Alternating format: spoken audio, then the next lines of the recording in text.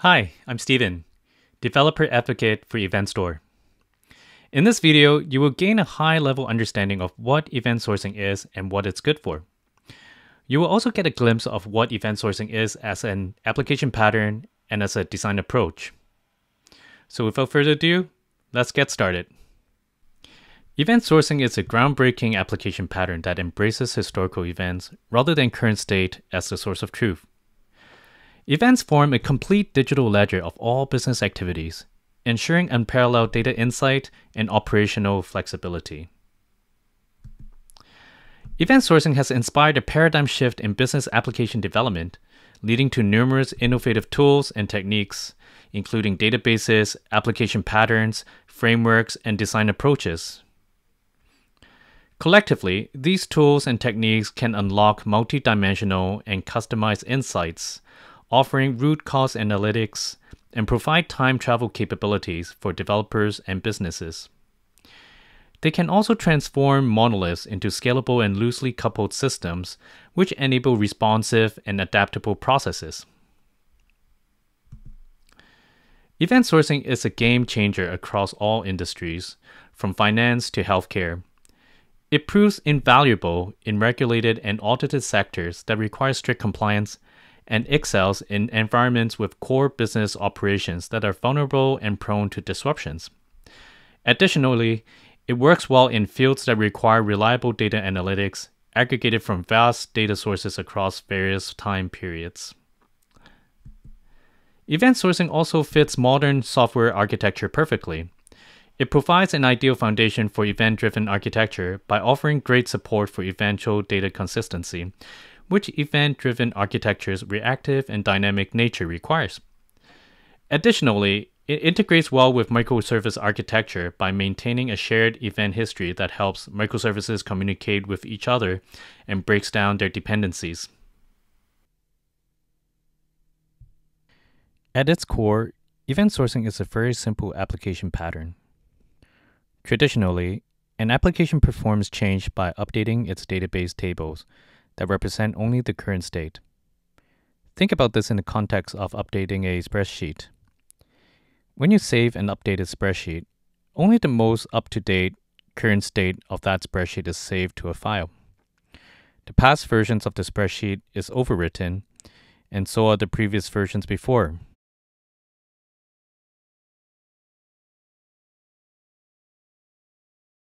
On the other hand, event sourcing turns this completely inside out as applications perform change by storing the change itself. Using the spreadsheet example, when a spreadsheet is changed, event sourcing would save the change to the database. And as more changes are made, every single update, format change, row, addition, deletion, everything is saved to this database. The application changes stored in this log are known as events, and the database itself is known as the event store. Event store is considered the source of truth, since all events are stored in it. Thus, even if the file for the current state is accidentally deleted, it can be reconstructed by replaying all the events from the beginning, one by one, to the end. Event sourcing also enables time traveling in our application to past states by replaying events from the beginning to any unique point in time. This ability to view data and its context at any point in time amplifies your business insights.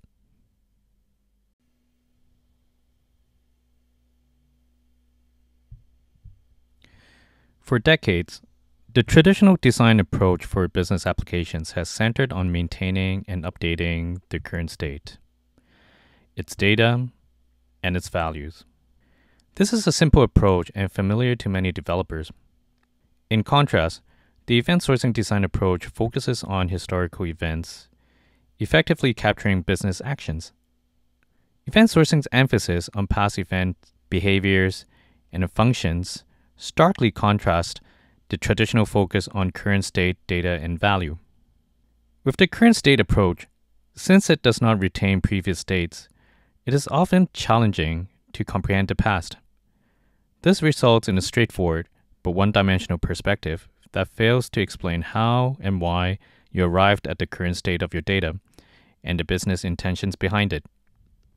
On the other hand, since event sourcing leverages past events in its modeling, it helps uncover causal relationships, cascading events, and root causes with greater clarity than the current state approach. This method offers a richer and multidimensional perspective on data, leading to enhanced insights. Additionally, the current state approach commonly leads developers to design applications that enforce immediate synchronization. To achieve this, most data and behaviors are often centralized, which poses little issue in simple systems. However, as a system's responsibilities expand, this often results in tightly coupled components. Conversely, the event sourcing approach reliably stores all events, reducing the pressure on applications to synchronize immediately. This approach supports eventual and synchronous operations that are completed at a later date at a more convenient time. As a result, components can be less centralized, more distributed, and loosely coupled.